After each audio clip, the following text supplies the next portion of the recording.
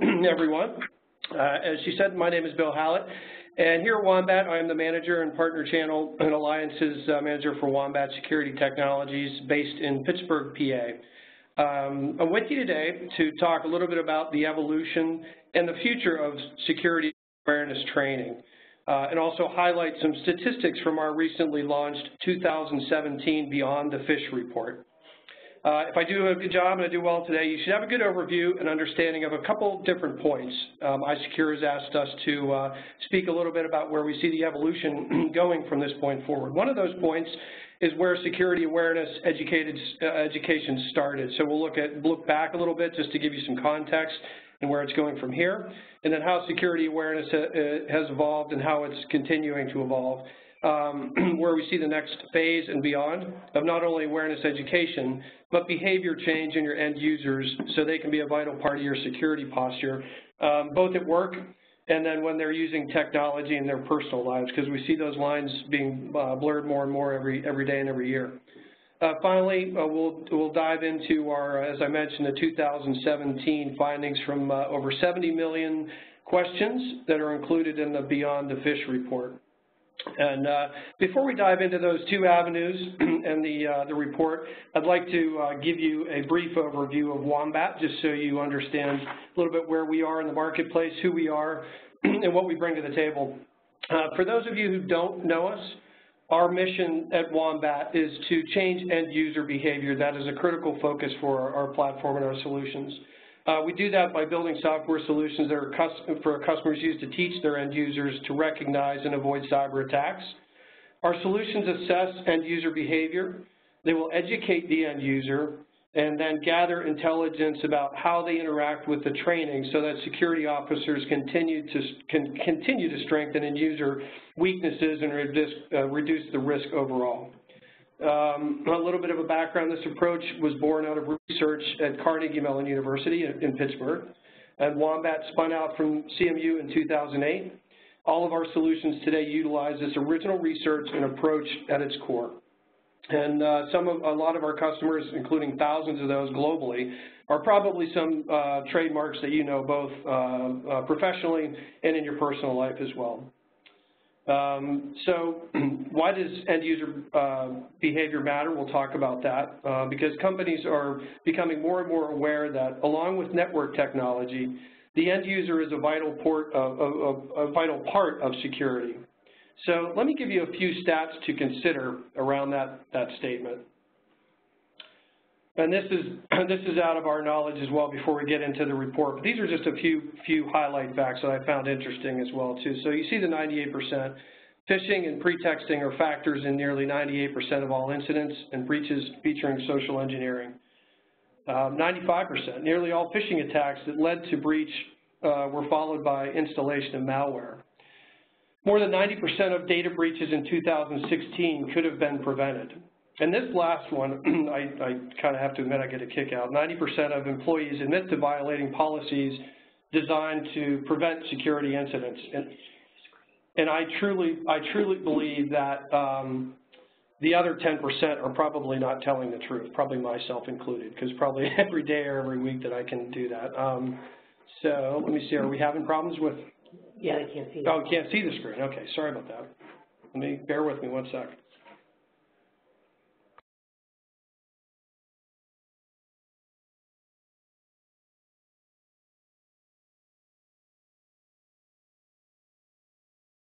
Computer's freezing up. So if you can bear with me, I will share my screen just like this. We couldn't get it back into the conference room with the full screen, so hopefully you can see that as well. But where we were is just asking the questions why end users matter, and these were a couple brief statistics before we get into a lot of detail too. So just as a refresh now, since we had that pause, we at Wombat, myself, we look at the evolution of the training now taking two separate paths. One is how the platforms now in the marketplace are integrating with end user actual behavior. So we looked in the past where there's phishing templates and phishing campaigns where those were proactive mock-based events. Now we are to the point where we have end user monitoring systems, SIM tools such as Carbon Black that will actually interact with the end user. We'll talk a little bit about that in detail. And then what we see also is the awareness from companies to expand beyond just the phishing attacks. And we're looking at that. I would ask you to consider looking at that as more of a symptom, and we'll take a look at all of the other threat vectors that will contribute into risky behaviors and exposure to your companies too. So that is really where we view those two avenues of where we see the evolution of training. So a quick look back in the past, you'll see in the left-hand side over there, probably around the 1980s, you had programs that grew out of the need for compliance training, and often were in the form of long computer-based or slide presentations. I'm old enough to remember those. So this is where a lot of people would started, but are probably likely not stay that long because they just weren't all that effective. Then as we move forward, it moves to short, focused topics, but they may only be delivered once a year, and we've seen that that has not proved positive for retention-based success in a platform. The next phase, there's a more continuous education improvement process where the program includes a cycle of assessments and training. Then the current phase adds that ability to launch training as a person is exhibiting poor behavior. That's what I just spoke about, actually interacting with the end user's behavior, such as unsafe web browsing, et cetera. This phase is where we see the future of the security awareness training. This takes it back from mock-based events such as phishing campaigns into real-life day-to-day behavior as we see it. And this is not to say tools like phishing campaigns will no longer be used by any means, but this will provide a complementary tool to further reinforce safe behavior by looking at the real-life end-user actions. Again, going from a, quote, at your leisure, unquote, PowerPoint training to following a continuous training methodology of assess, educate, reinforce, and measure to the ability to launch training right at the moment of bad behavior. So let me take a little bit of look inside what that means. We mentioned the continuous training methodology, and within that, we look and deploy the sciences of adult learning, basically, and it's there's a couple points on there too, but I don't believe we need to look a lot into detail in the first phase of compliance-driven training, but let's take a look at some of this that really drive behavior. The concept of learning science principles or adult learning behavior you will hear me refer to is proven to be effective through research, again, back at Carnegie Mellon University. This was not developed by Wombat or CMU, but applied to the platform by the professors, and that continues today as a critical part of the successful training. Some of those you'll see on the slide present concepts and procedures together at the beginning to help start opening the idea up of what you're trying to train. Bite-sized lessons. Adults learn in small portions based on hour-long videos that they're forced to watch and can multitask at the same time. It's story-based content. Picture yourself if you watch a movie or a play. Those things tend to stay with you longer, and you retain that lesson or the item that comes out of that. Immediate feedback is another key piece. As those folks are going through their day-to-day, we want to provide them with feedback before we launch them into the training. Teachable moments is a critical piece in that as well, too. So to reinforce what has been done incorrectly, and then it reinforces it into the training. And then into the collecting the valuable data, so we can, more importantly, assess what is going on. We're going to assess the users, educate them, reinforce that behavior, and then measure it to see how we're doing.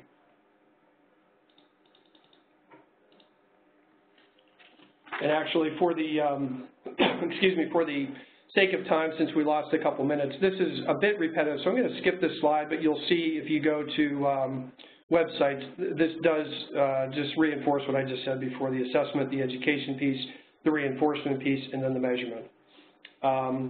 So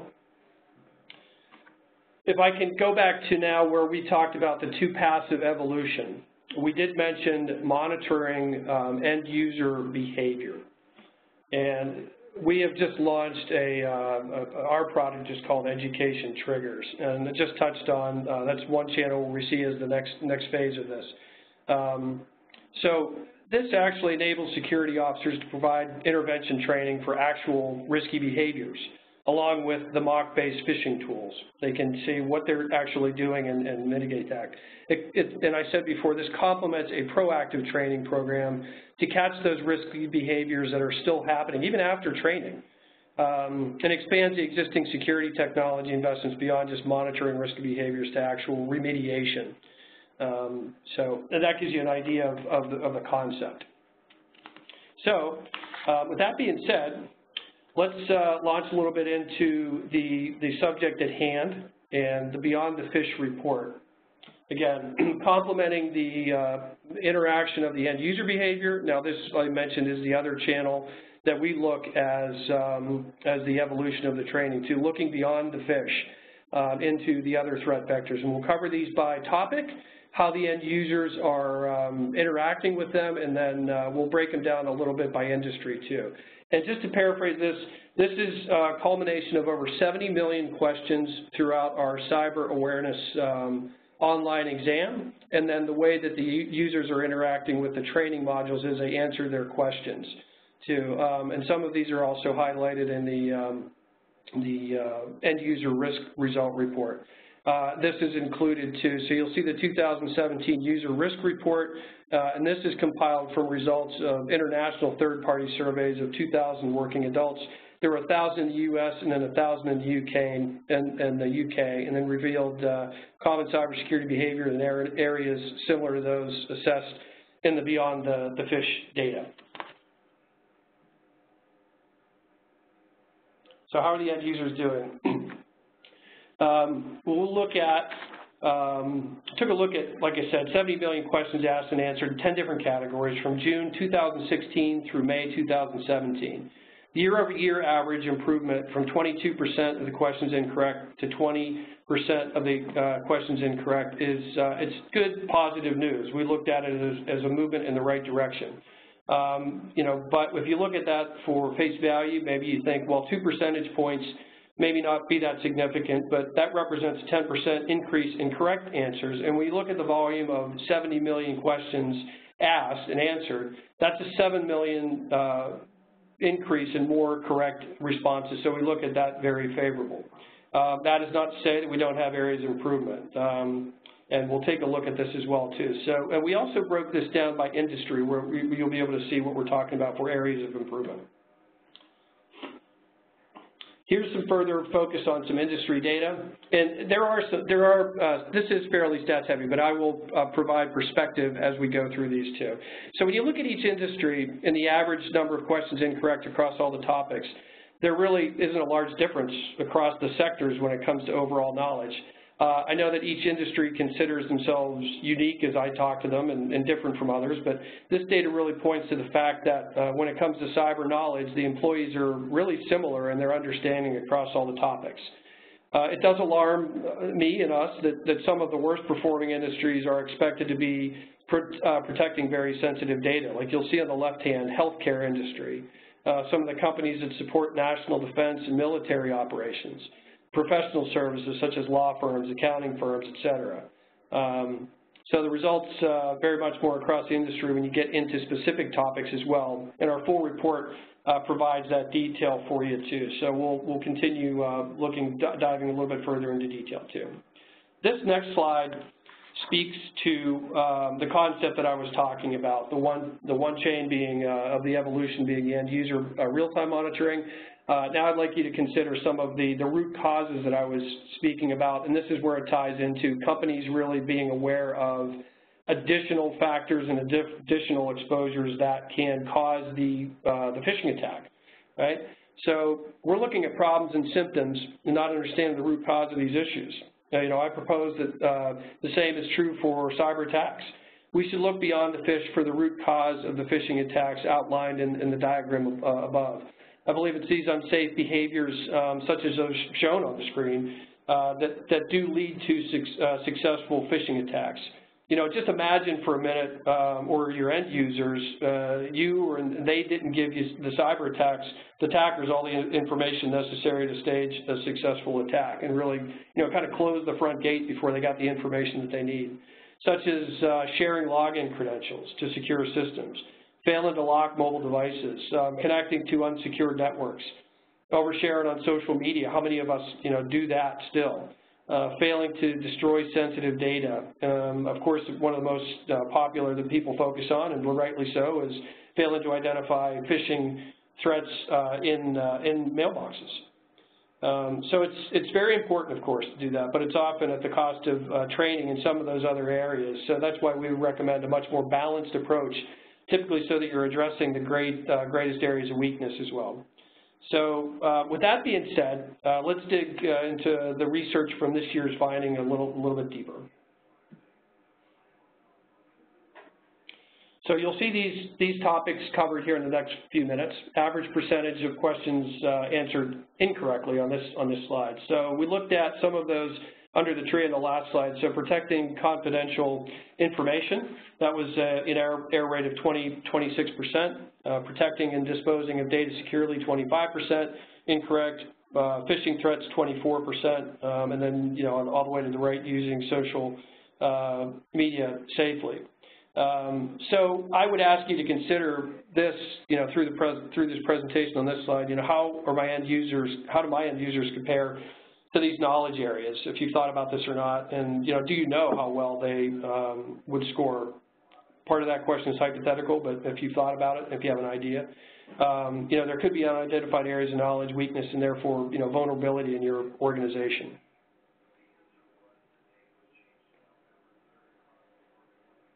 We're going to compare knowledge levels year over year as well to give you a sense of whether we've seen improvement or decline in knowledge in particular categories. Remember, this is a significant set of data. I've said this several times, and I'll probably be redundant and say it again, but 70 million questions asked and answered. Last year's set of data had 20 million questions asked and answered. So there's significantly more data that we have the luxury of looking and analyzing this year. But let's look at this topic area. The results are mostly, exactly the same year to year on this one too. So, but in the next couple of slides, you'll see some variance. So let's look at protecting confidential information. This category, these percentages represent the percentage of questions answered incorrectly. These industries perform worse than the average of 26% of questions answered incorrectly. And before you kind of say in your head, well, that really doesn't matter to me because, I'm not in those industries, they're outside factors that could make you vulnerable. So this vulnerability could easily be overlooked.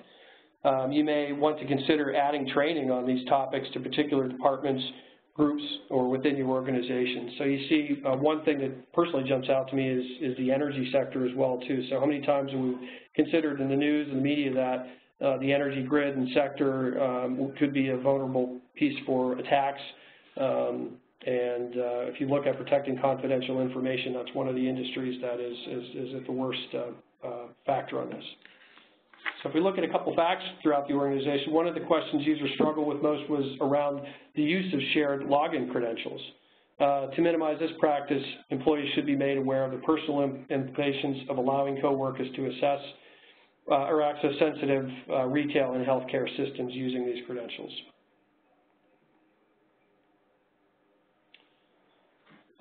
One of the next and related topics we look at, category showed pretty significant improvement year over year with 5 percentage points improvement.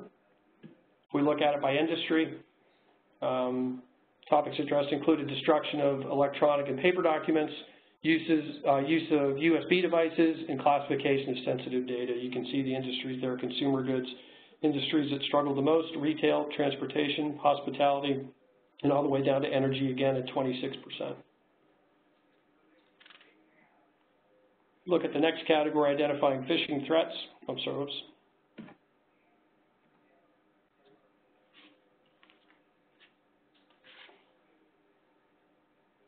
All right, this is an important topic, the one most people focus on, like we mentioned before, in their security education programs, obviously the most prolific threat vector there too. This did show improvement this year from 28% down to 24% as well.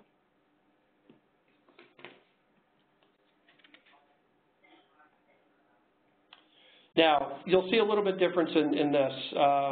You'll see the two graphs, and let me explain what that means as we're looking at the identifying phishing threats. This category focuses, as the slide says, on different indicators and ramifications of the phishing attacks. But the reason between the two numbers, when you see the 18% versus 20%, we recommend that people measure understanding of topics in two ways. So through knowledge-based assessments and simulated attacks. I mentioned the CyberStrength tool prior, but one shows knowledge of a concept and the other indicates vulnerability to attacks. So the click rate data here is from our 2017 State of the Phish Report.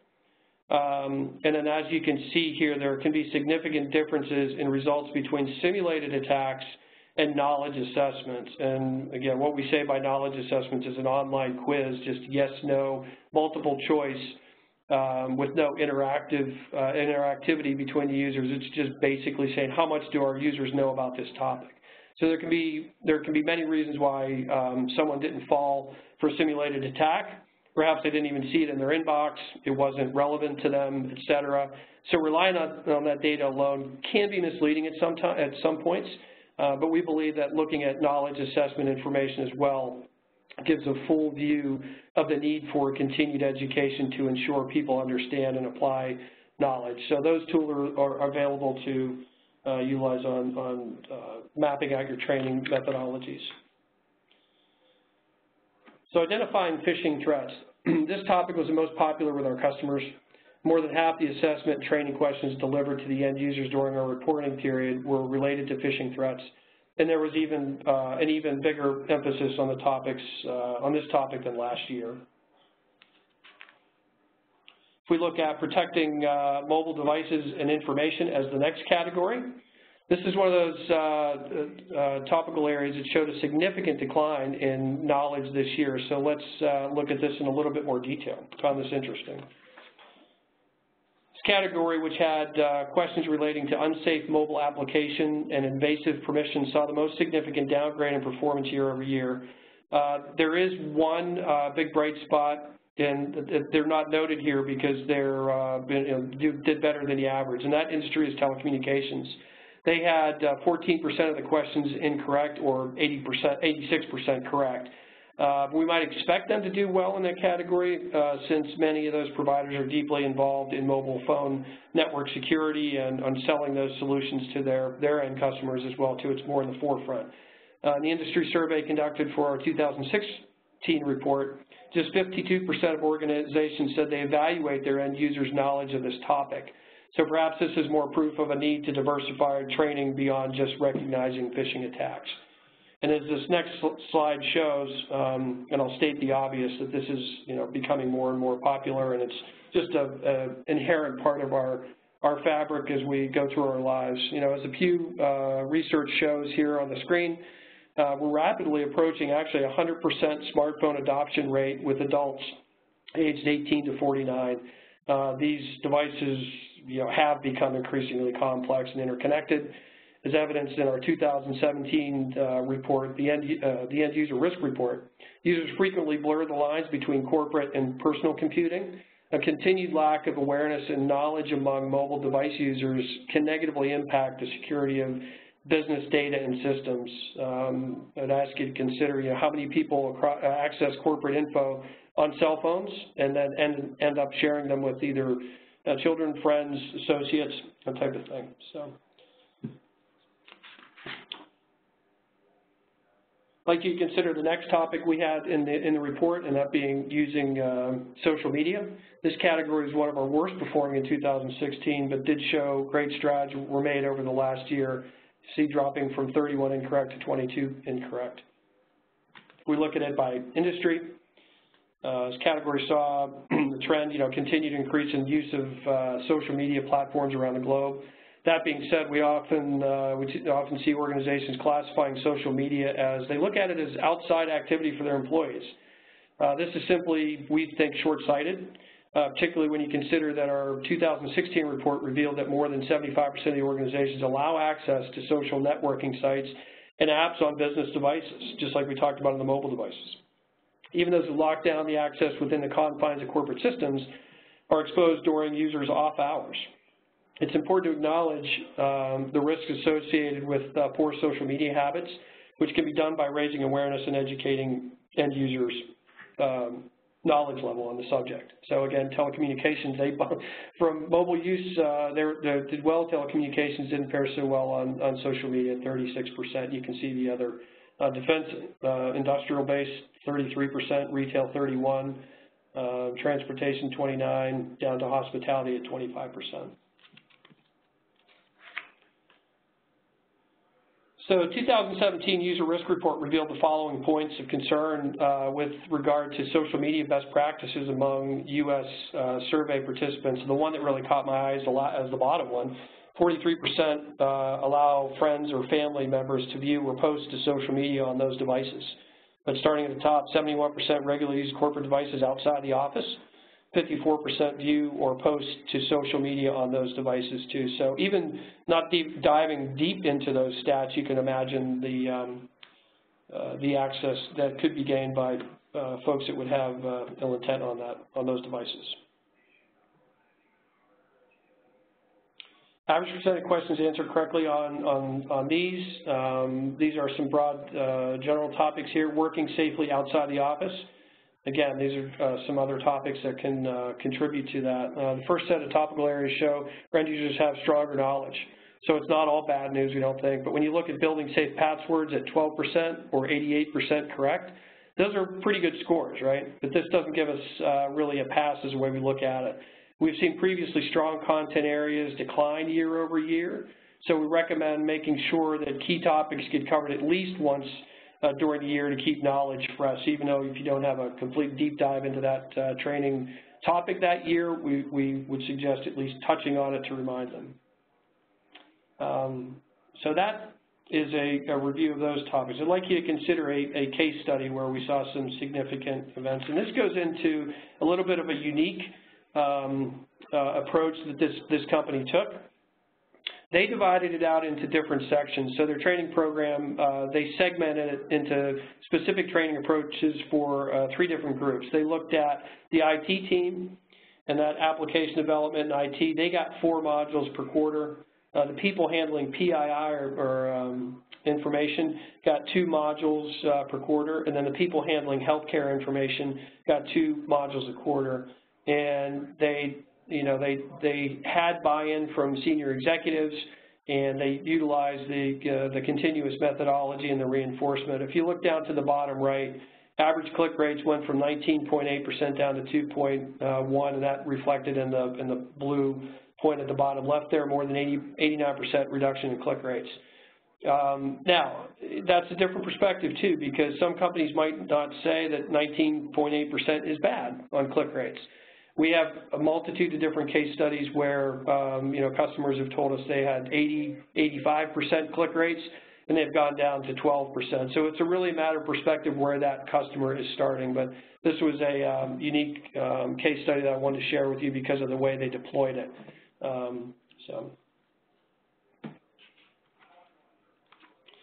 So in a summary and kind of wrapping things up, I know we've gone through a lot of statistics, but again, this is going back to the 70 million questions and responses that we had.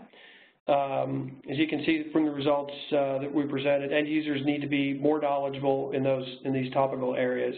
And again, wrapping back to our 2 avenues that we were asked to talk about today with the end user behavior monitoring and then the awareness of all those other topics of threats out there too. So we covered protecting confidential information. We've covered protecting and disposing of data securely, identifying phishing threats, which is obviously a common one, protecting mobile devices and information, using social media safely. And I think all the security professionals probably could spend a little time or more time focusing on the potential root causes of that successful phishing attack, or at least considering those, and move from the root cause to the symptoms. So if we can all get our employees to protect data in numerous ways, in addition to the phishing, the less access cyber criminals will have to that information they can use to trick your employees. With that being said, I'd like to thank you very much for consideration, the time. I know we went through a lot of numbers. Hopefully you've had a little perspective on that. And moving forward, if we'd like, please contact iSECURE for those reports. They're available. We have Beyond the Phish, we have State of the Phish, and then the End User Risk Report. So I will gladly field any questions or comments at this time, if anybody has from the field. Thanks, Bill. I'm just going to interject real quick while people have a chance to actually type in any questions. But thank you very much for your presentation, and really appreciate you sticking with us through some of these difficulties this morning. Everyone, please feel free to type in any questions you might have in the chat box. In the meantime, I just have a couple housekeeping pieces to go over with everyone. For those of you who have joined our series in the past, we normally send out a gift pack of tchotchkes from all of our vendors. For this series, instead, we have a drawing for an Amazon gift cards. I think there's 5 of them. So the more sessions that you join this week, the more opportunity you have to win a gift card. Also, for those who need proof of attendance for CPE credits, please email Mark Johnson at the end of the week, and he can send you a certificate for all the webinars you attend. If you do have any inquiries regarding the topics that Bill was talking about, please feel free to reach out to anyone on the iSECURE team, and we'll have the appropriate person follow up with you promptly. If you're looking for the report that Bill was referencing and talking about in the presentation, we'd be happy to send that to you. And lastly, we have been sending out surveys after our webinar series, and we haven't really gotten too many responses, and if you would please send those back out to us. But in the meantime, I don't see any questions here from anyone. So I guess we'll end this WebEx this morning, this webinar presentation this morning with Bill. This afternoon at 2 o'clock, we have our presentation titled New Year, New Security Concerns, and that's at 2 p.m. Eastern Time, so we hope you'll join us. Thanks very much, Bill. Appreciate your presentation and everyone for joining. Have a great morning. Thanks.